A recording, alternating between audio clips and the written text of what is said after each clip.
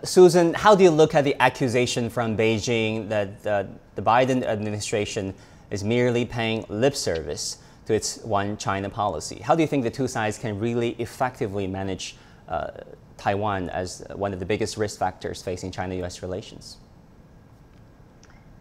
Yeah, I do agree with Dao Wei that the Taiwan issue is a most concerning flashpoint in our relationship. And there's a pretty big disconnect, I think, between the U.S. and China on the trust issue. I mean, the U.S. keeps repeating its One China policy formulation, and the Chinese side doesn't believe anymore that it is actually abiding by the One China policy. And I think that the reason for that has a lot to do with the difference in our systems. I mean, the administration, the Biden administration, I think, can try to discipline its own officials, but it's very hard for it to discipline other officials in other quarters in the U.S. government, like Congress, and also, of course, can't discipline sort of the raucous and very loud kind of voices that come from within democratic U.S. society on this issue. So, I think China believes that the Biden administration should be controlling more things that happen with respect to Taiwan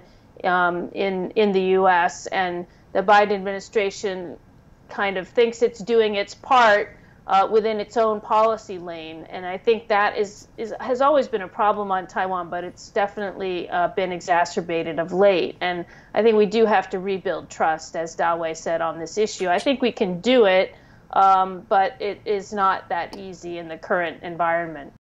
The Biden administration said that they're looking to reconfigure some of the Trump-era tariffs on China, but on Friday, Biden said he has not made any decision whatsoever on the tariffs.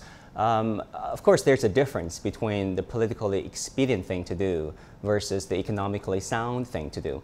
So first of all, Susan, let me ask you, on China tariffs, what do you think is the economically sound thing to do? Not just for the American consumers and companies, but for China-U.S. economic relations at large?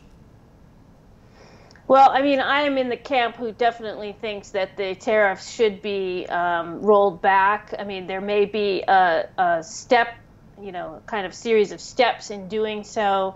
But up to now, we've seen this extremely cumbersome process of tariff exemptions, which I think is the wrong direction to head in. It just empowers kind of bureaucratic licensing authorities and is really inefficient. I think part of the political impetus is, of course, to try to reduce prices in the U.S. because we're facing very high inflation. But there's political pressures on the other side, too, of course, from industries and unions and people like that who are major constituencies for President Biden. So he's having to consider, very, very carefully all of the various trade-offs. But I think taking the tariffs and rolling them back in some fashion is certainly overdue.